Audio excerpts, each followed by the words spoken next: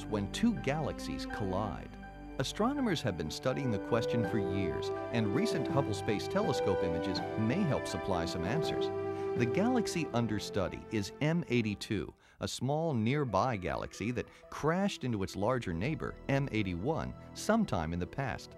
The wreck has left M82 in rough shape. Looks a little fuzzy. It doesn't have the same kind of bright central concentration that you would see in a normal galaxy.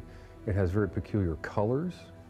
And all of these things seem to be tied to this collision between M81 and M82. Studying galactic collisions is like sifting through the evidence of a crime scene. The smallest detail can help determine when the crime occurred.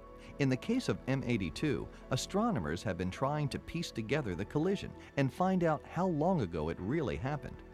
O'Connell and his team dated M82's crash by examining the star clusters that formed afterward. The dense star clusters form as gas clouds from the colliding galaxies interact. O'Connell's team is seeing the types of clusters that may have been common in the early universe. The initial formation phase of galaxies is a very violent process. All this gas is falling in. The gas is colliding with other clouds of gas. So we think that's how all galaxies started. But there are only a small sample of that kind of thing still going on in the universe. And M82 is one example of that.